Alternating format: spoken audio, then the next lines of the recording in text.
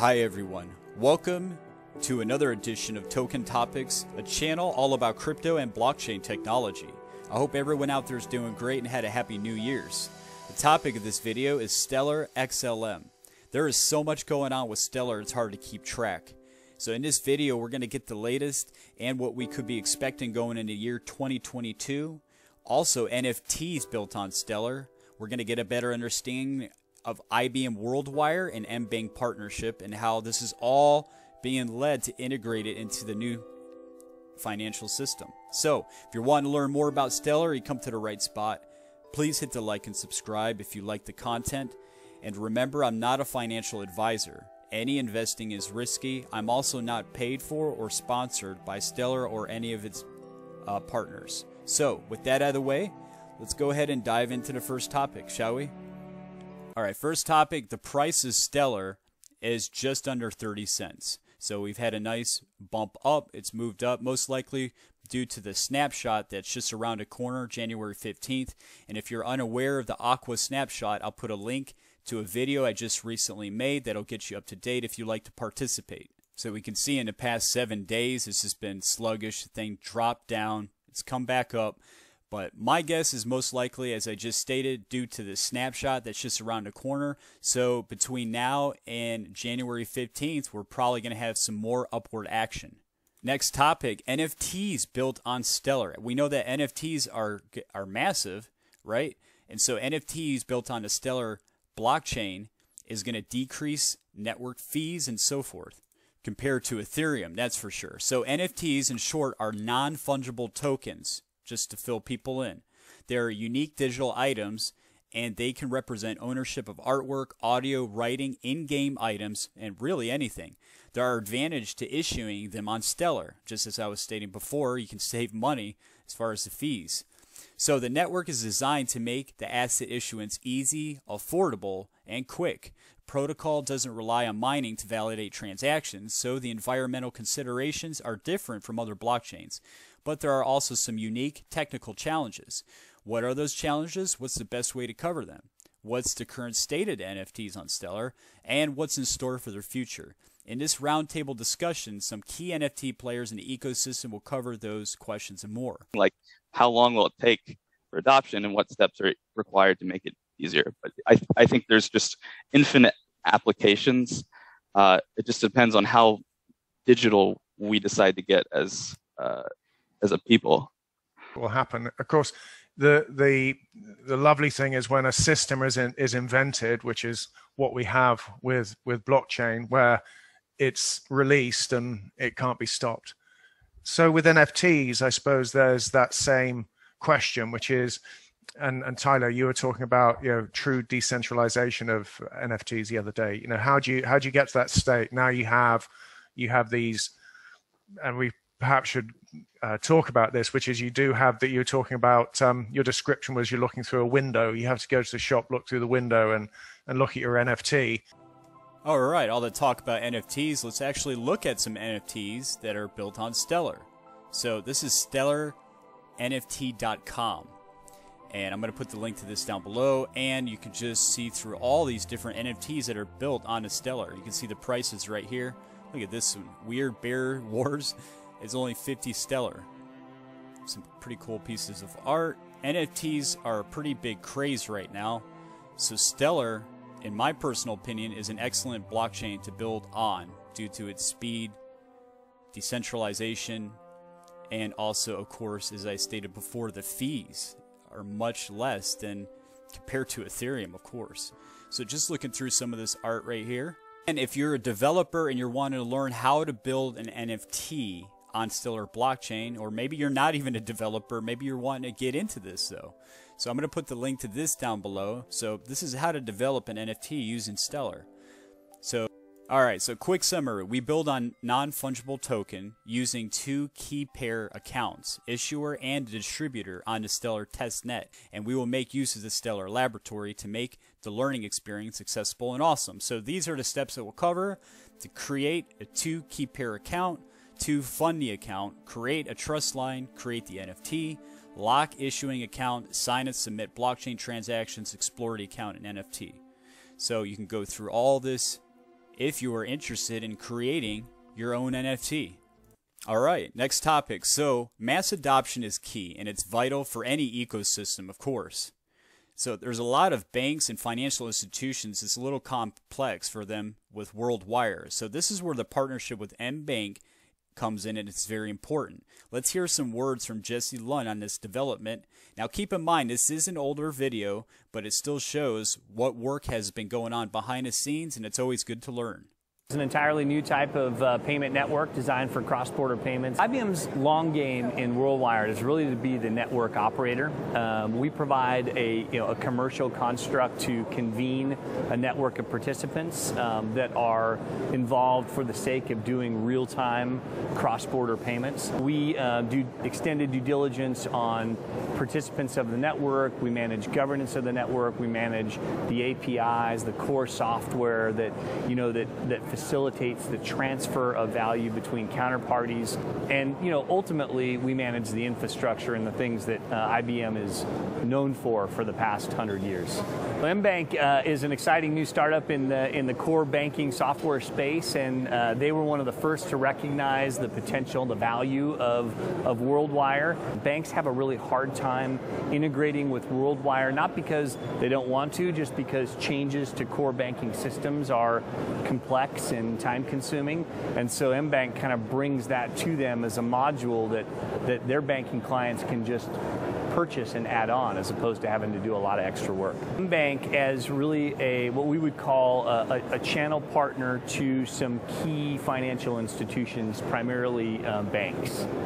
Again, they do a lot of the integration work so that the banks don't have to, which makes joining the WorldWire network really, really easy. Participants of WorldWire are banks and financial institutions, and so if we can provide better optimization and extend to their clients through them a better user experience, then really everybody wins. Now let's hear some words from the CEO of Mbanq, Vladimir. We're here in Singapore at Money 2020 to launch a product of our joint collaboration with IBM. IBM WorldWire is the first payment and settlement system in the world that's based on blockchain and brings to the wider network of participants the ability to settle in multiple currencies, in multiple asset classes throughout the world. Mbanq is one of the most comprehensive banking-as-a-service providers in the world. Mbanq is a digital core provider that runs traditional banks, challenger banks, and non-banks, all of whom will benefit from the functionality and from the capabilities brought by IBM WorldWire. Mbanq's role in the IBM partnership is to roll out IBM WorldWire as a standard value proposition on our core. IBM is present in most of the financial institutions around the world. It brings with it a very strong name, validation for the technology, and the stability. Now keep in mind that this is work that's been going on behind the scenes, and any bank or financial institution that is partnered with Mbanq, of course, is going to be connected to WorldWire, which is very vital for the whole ecosystem. So Mbanq seamlessly takes the pain out of integrating into the blockchain with WorldWire. All right, on to the next topic. Now, this is from Yahoo News, and it states here that the plumbing of the world's financial system has been replaced, and almost nobody has noticed.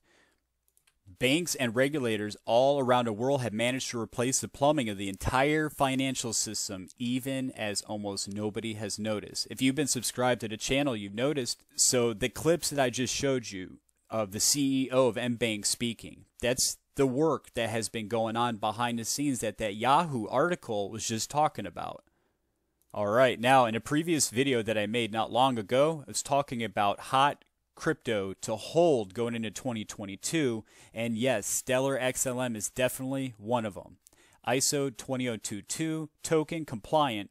XLM is not only just ISO compliant, but there's two cryptocurrencies that are not just compliant with ISO, they are members of the ISO 20022 standards body. So you basically have a standard right here, Stellar Lumens. So Stellar is part of this body through IBM, which uses Stellar. So we've talked about WorldWire on this channel. We talked about how massive this ecosystem is. And in my personal opinion, I think Ripple, talking about XRP now, I think they get more of a spotlight, especially with the whole lawsuit and all that. What I mean is that XRP gets a lot of the attention, but I'm I'm telling you right now that XLM is also going to melt faces. It's going to shock the world. Now, comparing XDC, XRP to XLM, they will each have their own use case. It was once believed that they were in competition. This was going years ago, but now as information's coming out, we've even heard information from Aqua developer who has stated that they are not in competition, that this is actually going to complete the whole new financial system. We know that Accenture is partnered with Hyperledger Fabric, which is IBM. We also know that they're partnered with R3 Corda. We also know that they're partnered with Quorum. So what we're seeing right now is we're going to see all these networks of private ledgers, public ledgers, all come together. All right. So now just to show people how massive Stellar is, having a stable coin, USDC, built on the Stellar network is world changing. So now I don't believe that there's going to be just one stable coin. I think there's going to be a few needed, in my personal opinion. But I don't think that Tether is going to make it. So this brings us to knowing that USDC working with Stellar, they're working with regulators, they're working with governments, that they're doing it the right way. So wallets, exchanges, payments, companies, and market makers can now leverage the speed, security, and low cost of the Stellar network to operate a truly global digital dollar. So right there, boom. All right, next topic. We can't forget this big news of Circle account and API services that are now support Stellar USDC. And Circle is a big key to the integration as well. So today, this is an older article, but I'll go through it. At Circle is announcing comprehensive support for Stellar USDC across all Circle products. So right there, that's going to be massive. All right, now let's hear some words from Lisa Nestor, the Senior Director at Stellar, and her comments about USDC, stablecoin, going from Ethereum onto Stellar. Also, they're going to talk about Circle partnership and how it's important for the integration. So we see using USDC on Stellar to move money around the world as the kind of sustainable V2 of what we've seen going on in the broader space over the last couple of months. So yeah, that crazy gas fees will be the thing that I think we look back on and kind of say, wow, I can't believe we did that. I overlooked that you wanted to add in just in terms of your efforts at Stellar to kind of mainstream this product. When we look at the kind of big picture digital asset space, there's a lot going on, and USDC is, a dollar stablecoin within a much larger marketplace of digital assets. I think what's exciting for us at the Stellar Development Foundation is, our mission is focused on improving the world's access to financial infrastructure. And what we continue to see when we work, with partners all over the world is a huge demand for access to dollars. And so, I don't think that these things have to compete. We have to, have Bitcoin and dollar stable coins, kind of like there be one winner. But what we hear from our partners around the world is that, the ability to save in dollars, the ability to more easily access dollars, the ability to transact seamlessly across borders with dollars is something that there is a lot of interest and demand for. But this is great news too. And we know that they were working with the Ukraine, Stellar was working with the Ukraine government earlier this year. But here's an update. So Ukraine uses Stellar to pilot a new digital currency program. Ukraine's central bank is supervising new digital currency pilot program using Stellar blockchain. Now, according to a press release by fintech firm Bit, is working with Bank, is one of Ukraine's oldest commercial banks, on pilot project to create an electronic version of Ukraine's national currency. So right there, we know that they're also working to create a central bank digital currencies alongside with Ripple. We have to remind ourselves that the world is a very big place and there's so many different banks and financial institutions. So that's why when I see partnerships, even with Stellar, that doesn't discourage me from holding XRP. That doesn't discourage me from holding XDC or any other ISO token. I know what I hold, and I know they each have their own use case. What I personally like to look at Stellar is silver. I look at XRP as gold, and then I look at XDC and the others as other precious metals that have use cases. XDC was the perfect fit for Corda, but as far as a lot of these banks being integrated, for example, if IBM WorldWire is connected to another bank or financial institution, they're not going to need those other blockchains. So as partnerships grow, it's going to be interesting to see how this world transforms. And to give my viewers a little bit of a rewind, we know that they have partnered with iTrust Capital, which is massive. So Stellar XLM and iTrust Capital crypto IRA retirement accounts are available for people that want to take care of their retirement. We also know that Grayscale is also partnered with them. Back in October, that Stellar partners with USDC.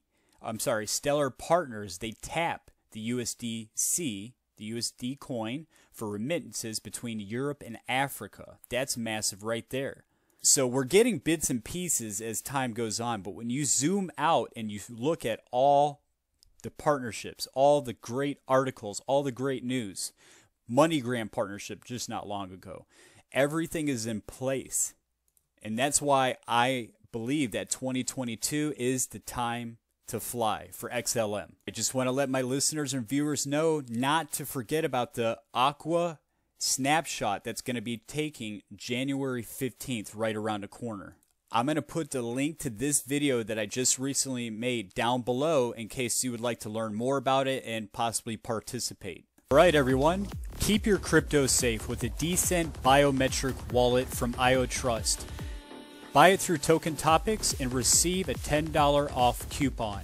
I am affiliated with Decent Wallet and I personally use them myself and I do enjoy the wallet. Por segundo mes consecutivo, la inflación. The world is full of tensions, all simultaneously pulling on the fabric of our financial system. Hola, Ma. ¿Todo bien? ¿Qué pasa? Mira, estoy acá afuera del banco. Ah, pero está cerrado. ¡Qué porquería! ¿Pero qué están haciendo? Déjenme pasar, que necesito sacar dinero. L'avertissement intervient après que plusieurs rapports ont fait surface sur des voyageurs qui se font voler de force leur argent à des barrages. And that is exactly where we see change peering through. Change that is powered by those who have the skills to create it. Change that includes the unincluded. A change that enables all the financial world has to offer to anyone, anywhere.